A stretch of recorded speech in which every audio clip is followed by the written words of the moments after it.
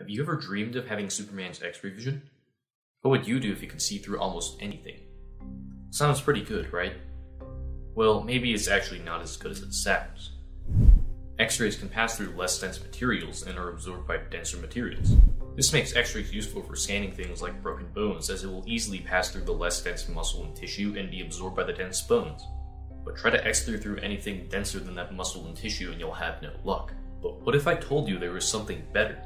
What if I told you we could X-ray through the bone? And not just any bone, but a bone hundreds of meters thick.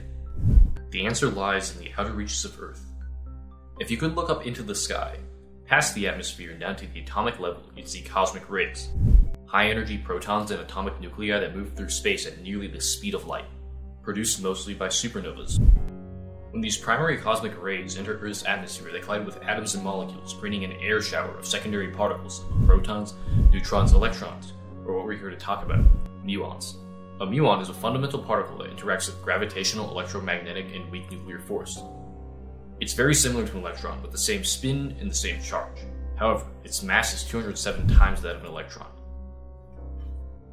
If an electron were to travel into a material, it'd be slowed down greatly by electromagnetic interactions and premature-lung radiation, or electromagnetic radiation produced by the deceleration of a charged particle when deflected by another charged particle.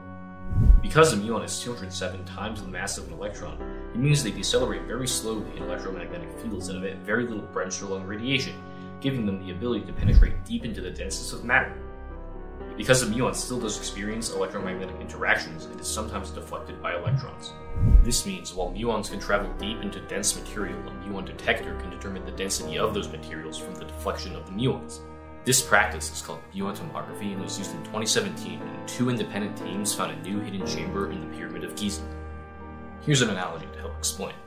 Imagine cars driving down a highway where someone has conveniently placed barricades in the middle of the road. When the cars approach the barricades, they swerve to avoid them, and a few unlucky ones hit the barricade. The higher the atomic number or the denser the material, the more barricades are placed in the highway, causing more cars to avoid or bump into barricades. If you can detect how many cars are being deflected, you can determine the identity of the material.